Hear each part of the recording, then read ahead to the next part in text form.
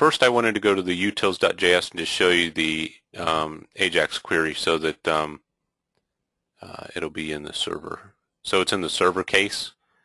And again, here you can add as much or as little information you would like to get along with whatever we're already sending over. So you're welcome to change this, Ajax call however you like. Just uses jQuery, basic Ajax method. So it's a lot of documentation on that, fairly common use around the web. Yeah. So now we're just going to go ahead and I'm going to make sure there's a course in here first. Yes, there is. Okay, so we're going to hit this manifest file, and we're going to hit it with this just sample query string. So I'm going to hit the launch.htm, and then I'm going to send the course ID of 1 and my name, and I'll be student ID 1. And then the course directory will be courses/SSLA tryout, which is courses/SSLA tryout. So we'll hit that directory, parse the manifest, and then away we go. Okay. So let me go ahead and open up the project.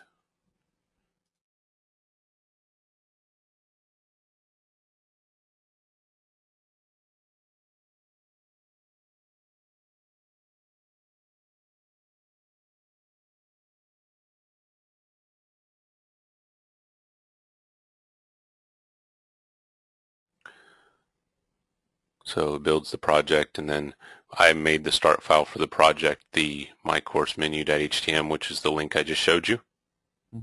So we pass that data over to the adapter, and at this point it shows the table of contents, which is pulled from the IMS manifest file.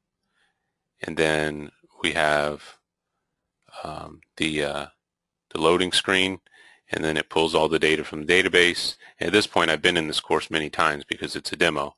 So it says, would you like to return to where you left off? Because there's already data in the database telling it that there's a bookmark.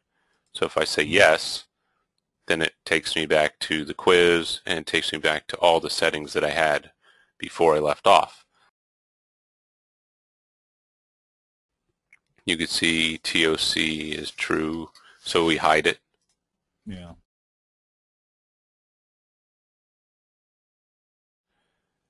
So we hide the table of contents. I'm going to say no, so we start back at the beginning here. Right. And this previous and next activity would be if you were showing the menu, then it would traverse through the items. You had more than one, so you could click next activity and it would go to SCO2, SCO3, SCO4, SCO5, etc.